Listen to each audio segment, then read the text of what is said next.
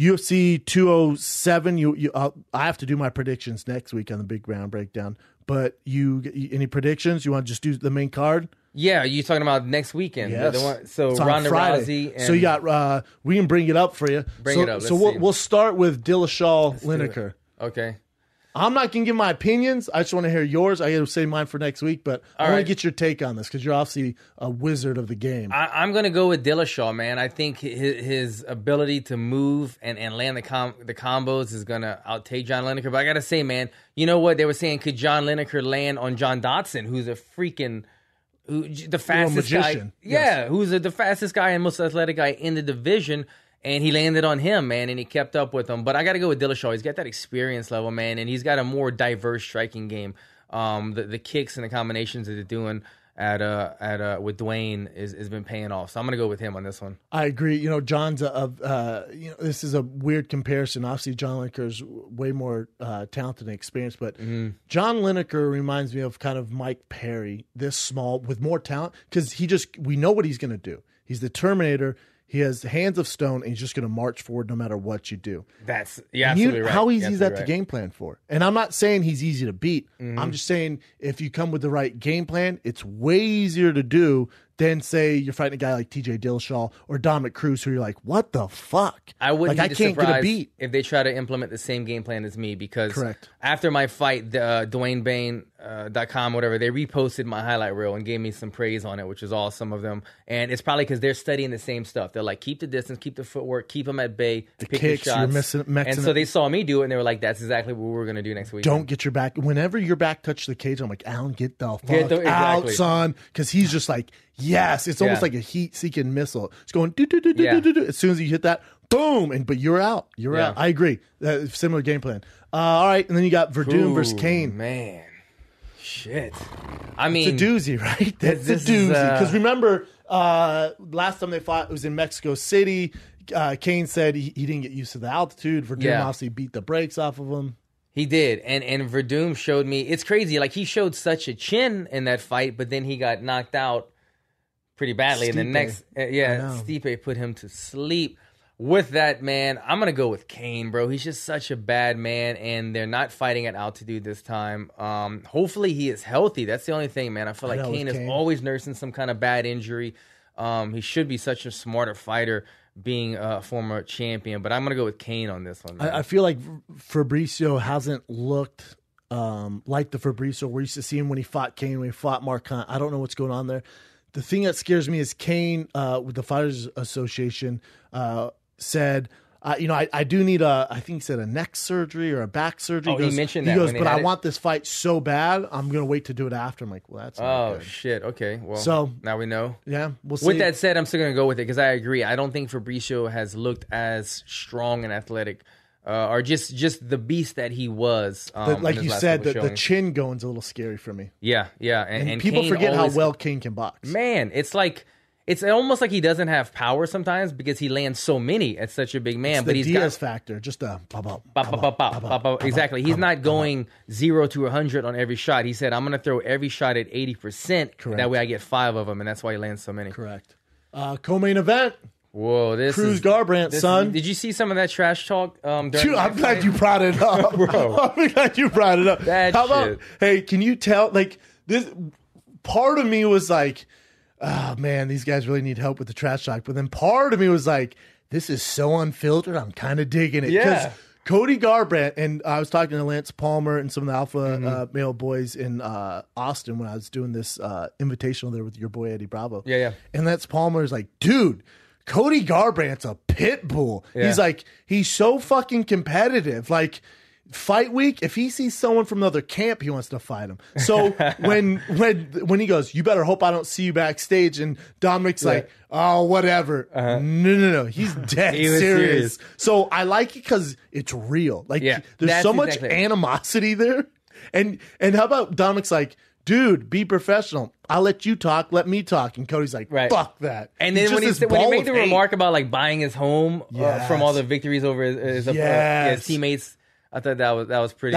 He goes, what are you talking about? He goes, I beat everyone from your gym. I bought a house because I beat all your guys. Yeah, that was kind of amazing, man. And then when he goes, you look like Pee Wee Herman with that tie. I was like, oh my god. Yeah, you could just see the discomfort. They hate each other, man. But that's what real fans they pick up on that, man. They could smell a fake from a mile away. You know, 100%. These guys genuinely have dislike for one another. They're not trying.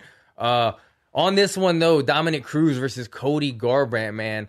I'm going to stay with the champ, dude, just because although I think Dominic Cruz is going to be too hard to hit, Cody Garbrandt, he plants his feet because he has power, so he has to plant his feet, which would be harder to hit a moving target like Dominic Cruz. But I think Cody Garbrandt probably is the most athletic and explosive power puncher that Dominic Cruz is going against. That's fair. He's not a guy that like is stationary throwing a big punch. He's exploding forward, like you said, like a heat-seeking missile, man. He finds his targets. So he could catch the chin, man. But Dominic Cruz just has so much experience. And this is the other thing. His time as an analyst on Fox or whatever he does, he's always doing this stuff. He breaks down fights, and he sees stuff from another angle. He takes a step back, and he breaks down fights, and he analyzes, what should I do? How would I beat myself? What would you do to beat me? And he looks at it, and he's gonna implement that game plan because he's a smart fighter. You can tell he overanalyzes almost everything, and I think he's overanalyzed his fight so much that he's gonna create the perfect game plan and stick to it. I prove me wrong. Yeah, this is my only. You can't pick. You can't pick. I won't pick right now, but I just to play devil's advocate here. Yeah. I like the fight for Cody Garbrandt. I think Dominic Cruz is the smartest fighter in the game. Mm-hmm. He's the most cerebral fighter, to your point. Agreed, yeah. But he is working that UFC Tonight desk and the UFC fights all the time. To my point, what I was talking before, where it's a distraction. It's a huge distraction. Man, yeah. And Dominic Cruz doesn't fight that much. Mm-hmm. Cody Garbrandt fights nonstop.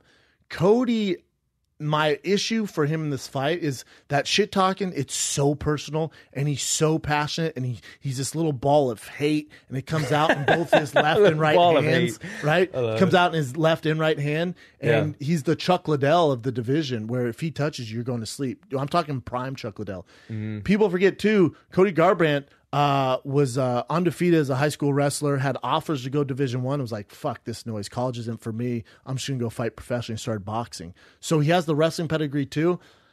But Dominic Cruz, the edge in that better factor, wrestler. Better wrestler. Sure, yeah. But Dominic Cruz has no knockout power. He's not going to knock a guy like Cody Garbrandt out. I don't know too much about Cody's grappling as far as submission, jiu-jitsu, stuff like that. So that's probably the edge of I don't think it's Cruz. Instinctual. Like, I think if he gets you on the ground, he just wants to smash you. He's not thinking like hug you. He goes to Hulk smash kind of mode.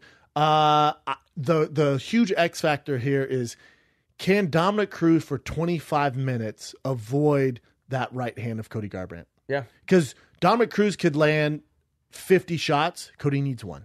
Mm-hmm. In 25 minutes, he needs one small opportunity to take Dominic Cruz's head off.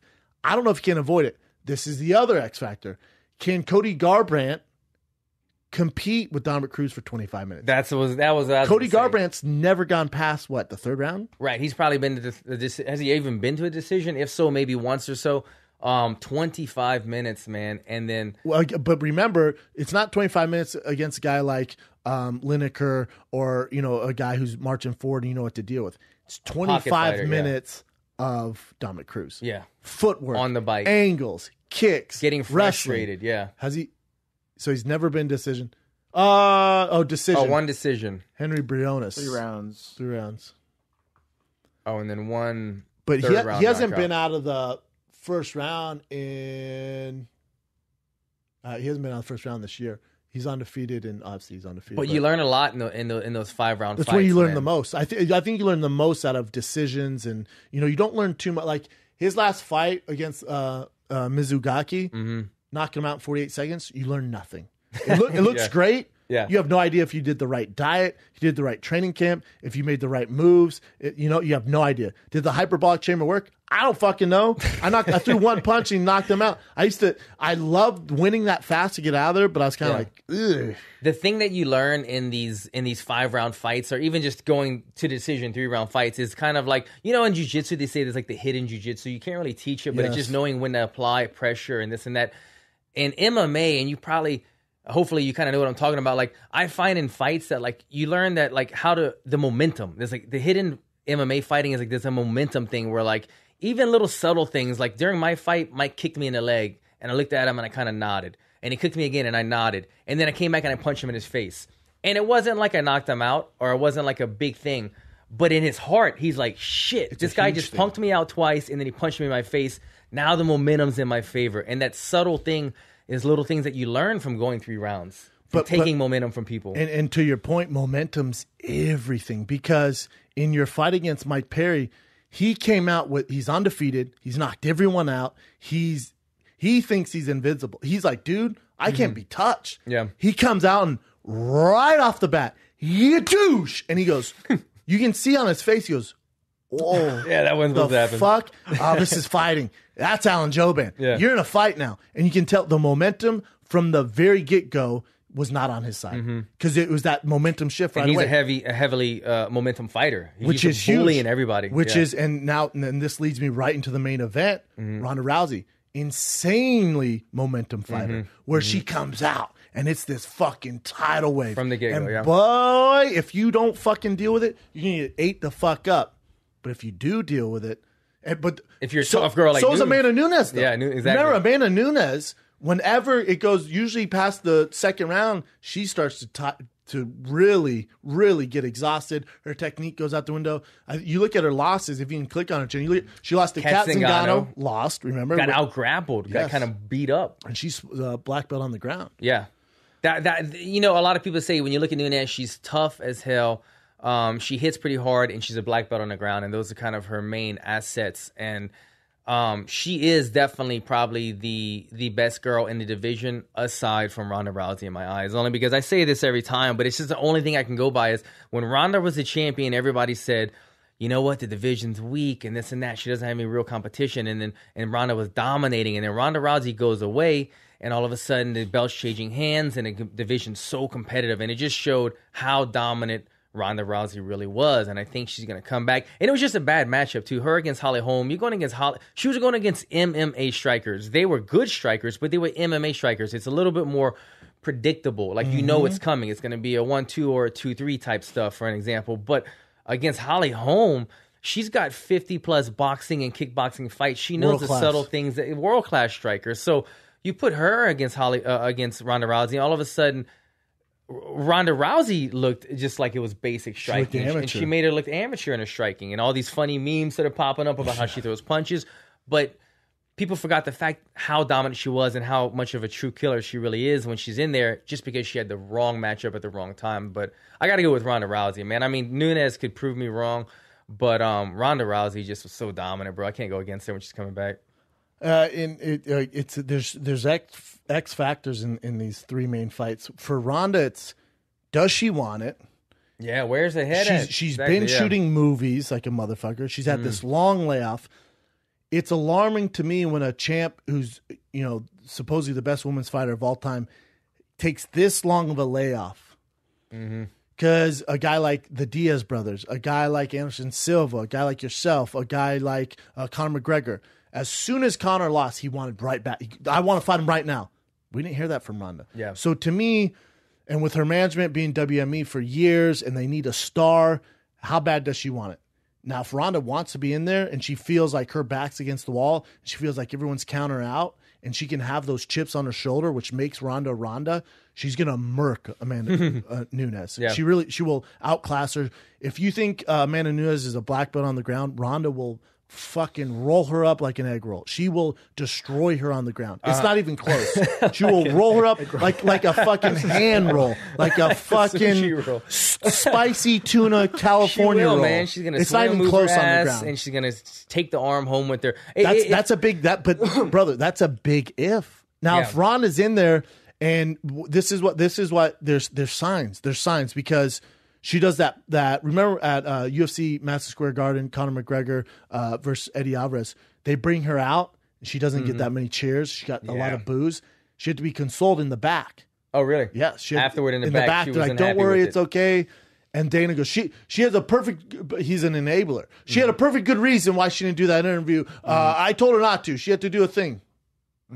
To me, where's her psyche at? Because what made Ronda so great, granted, she had all the judo background and she has this tenacity, even though she has a terrible training camp, let's be real. But what makes her great is she just has this tenacity that no girl could match. She's the top dog, yeah. If she doesn't have that, Amanda Nunes is going to knock her lights out, man. You said it, man. It's a huge X factor. Momentum, and you said you could see when when Ronda Rousey got her momentum going and she was killing all these girls. Mike Tyson effect, son. She had it, and all of a sudden Ronda Rousey became like the zinger, like the one-liner. She kept coming up with all these do nothing bitch things because she was so confident. She's like, whatever I say is fucking golden.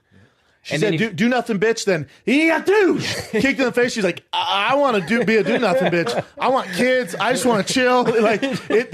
She knocked that do nothing bitch out of her. She's like, oh my god, I just want kids, and I need a house and shit. I'm not trying to fight anymore. I just need a man to take care of me. Like, god damn, man, god dog. What happened to the badass? Yeah, so that's the X factor, my man. Which one shows up? If the old Ronda shows up, and I'm not saying she has to be like the most confident girl in the world, but if she's performing at the level that she was, I think that Ronda takes out Nunes. If it's a Ronda who's unsure of herself, man, we might have a good fight on our hands.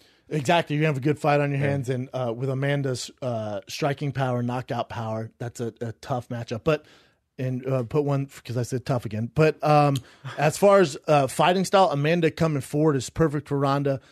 This whole fight is not a skill thing. It's who's mentally more prepared to deal, as you said, with the momentum shift, coming off a loss for Ronda, ring rust, this magnitude of a fight.